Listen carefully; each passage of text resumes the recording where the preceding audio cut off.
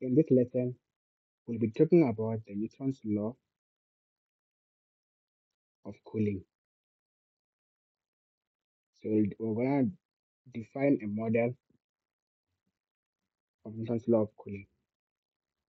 So in your chemistry course, you might have done entropy and enthalpy,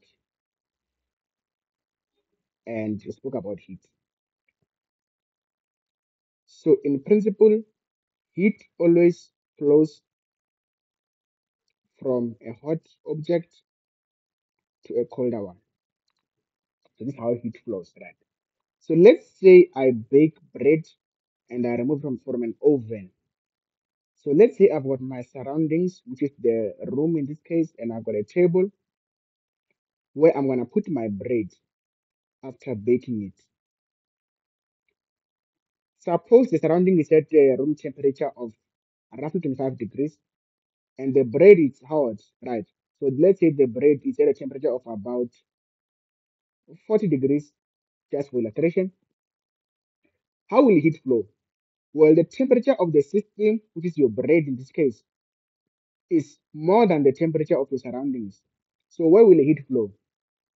Heat will flow from the bread to the surroundings because heat always flows from hot to cold spontaneously, meaning you mustn't add any energy to it for it to happen. It happens on its own, right? So that also backs up the second law of thermodynamics, that the entropy of the universe must increase for any process which is happening spontaneously. So Newton's law of cooling is based on the principle of heat transfer. So now let's look at the Malthusian model which we had. Even though Newton's law of cooling and the Malthusian model are two different things, right? But let's see how this model looks like so we can model Newton's law of cooling from this one. So we said that dp dt, which is equal to kt, right? Okay, let's say kp multiplied by m minus p, right? So this was the logistic. Now let's remove this p and write this. Well, this was the Malthusian model that includes limited growth because of a carrying capacity, right? So now here, this was the maximum number which the population can go to, right? So now this was the population at a time t, and this quantity here depended on t or depends on t, right? Well, Newton's law of cooling is a similar model as well, in such a way that we say that the T, in this case, we're using capital T, for the temperature of the object, in this case, the temperature of the bread, divided by the T is equal to what? It's equal to negative K. Now we're using K because the temperature decreases, okay, according to convection, according to the principle of heat transfer. Multiplied by what? Since I'm now putting a negative on this outside this order here, I'm going to write it as T minus TS. Or if you wanted to, you will say dt is equal to, if I put the coefficient of k as positive, then I must put the order inside as ts minus t. So for your course, you don't have to know um, how we end up getting to this model over here, right? But this is the Newton's law of cooling. And the one which you're going to use is going to be this one with a negative k, because it makes more sense, because the coefficient of k is negative because the temperature, it decreases as time increases. Okay, time never goes in reverse. Now let's say dt equal to negative k multiplied by t minus ts. Well, important, k is a positive number.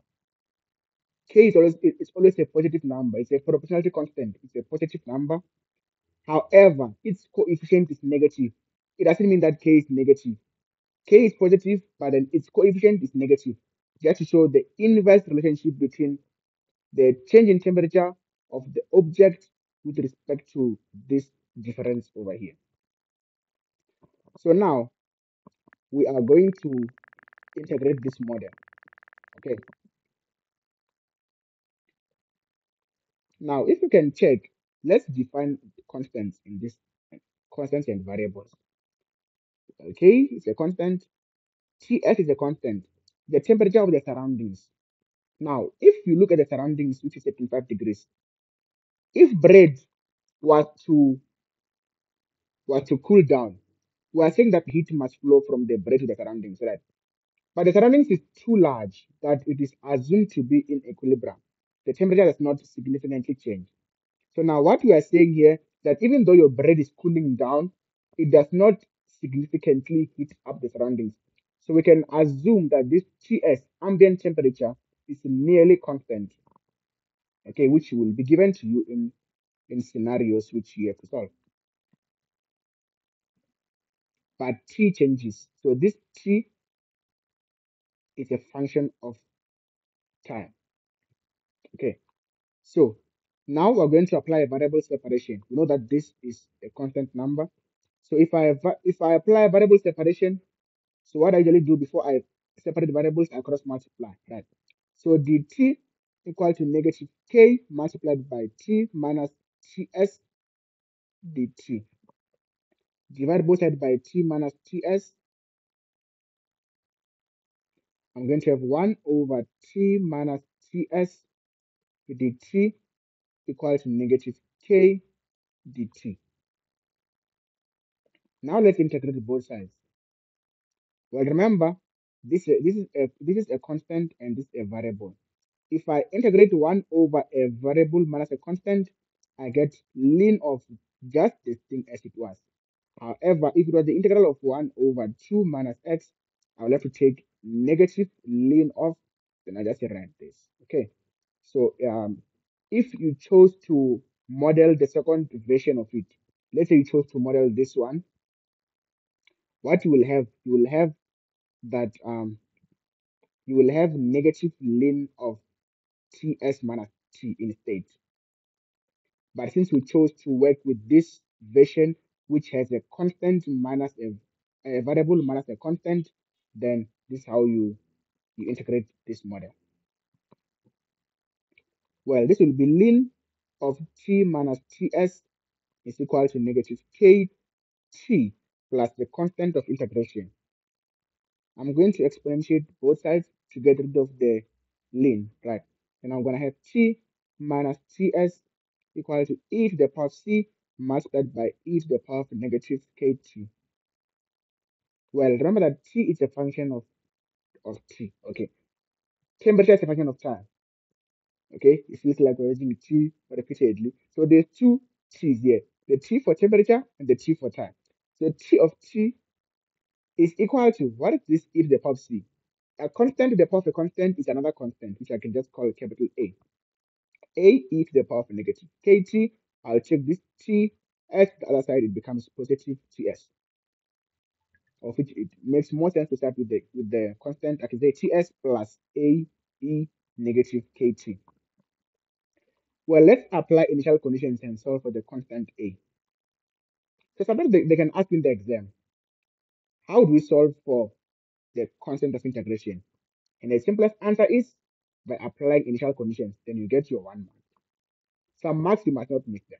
So let's say, what is the temperature at t equal to 0? It's given by t naught, right?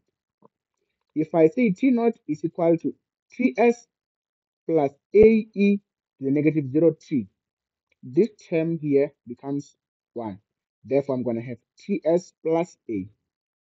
Therefore, a is equal to t naught minus ts. So this is the constant of integration which we get, right? I'll take this a and I put it in this solution over there. If we do that, we should end up with t at time t is equal to ts plus a, which is t naught minus ts multiplied by e to the power of negative kt. It's always a good idea to say where k is a positive number. K is not negative, however, its coefficient is negative to show that there's an inverse relationship between the progression of time and the change in temperature. So this model over here, or this solution here, the result which we call Newton's law of cooling. And in the next lesson, we will do an example on how to apply this cooling model. Thank you for watching.